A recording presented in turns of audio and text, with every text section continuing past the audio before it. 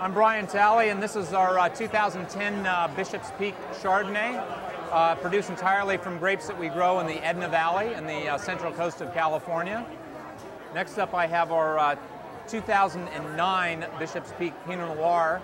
This is produced entirely from grapes grown in San Luis Obispo County, a blend of grapes from the Edna and Arroyo Grande valleys, as well as Paso Robles.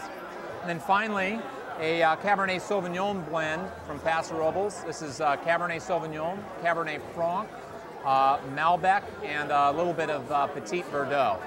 So my family's been farming in the central coast of California for about 60 years now, and making wine for 25.